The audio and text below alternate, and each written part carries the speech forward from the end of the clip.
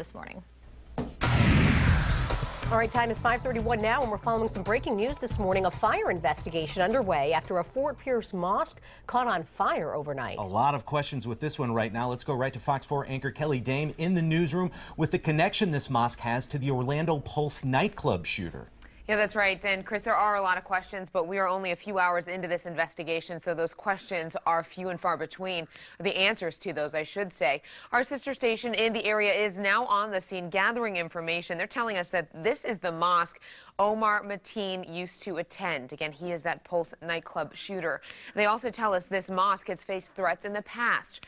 Right now, you're looking at brand new pictures from the St. Lucie County Fire District. Fire officials say they got a call around 12:30 this morning that the Islamic Center of Fort Pierce was on fire.